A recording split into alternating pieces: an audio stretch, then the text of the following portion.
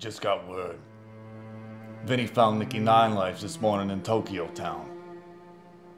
From the number they did on him, we know it was the Russians.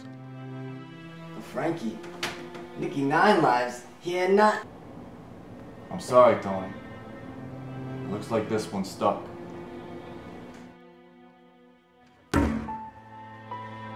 Need you and the boys to go pay Victor Moscow a little visit.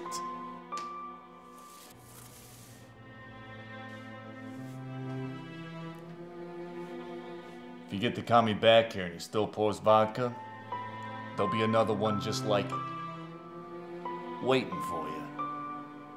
Sure, Frankie. Whatever you say.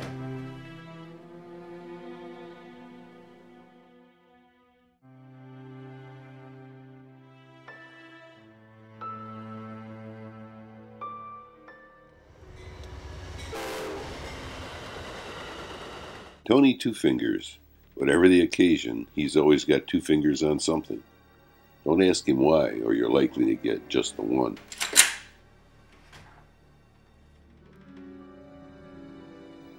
And knives.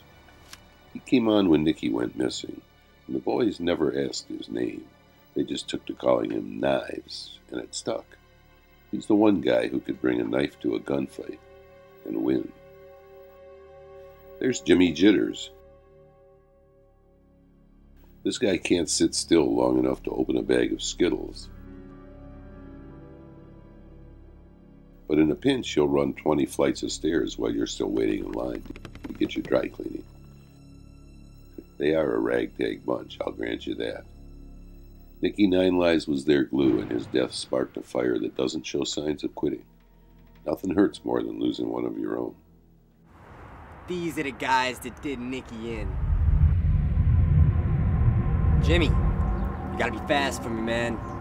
We gotta get in there, and we gotta get out. Can you be my distraction guy? I'm your go-to guy, right? Watch me go. Tony sent the boys to be his eyes on the inside. His plan didn't need no gun. If he came in packing, Two Fingers knew he'd never get close enough to the Russian to see the job done right.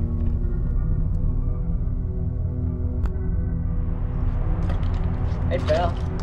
Got a light? Look how many times the last guy tried to kill me. Tony felt that metal under his feet. It only took me one. He could tell the Russian was ready to blow a hole right through him. You still want a light?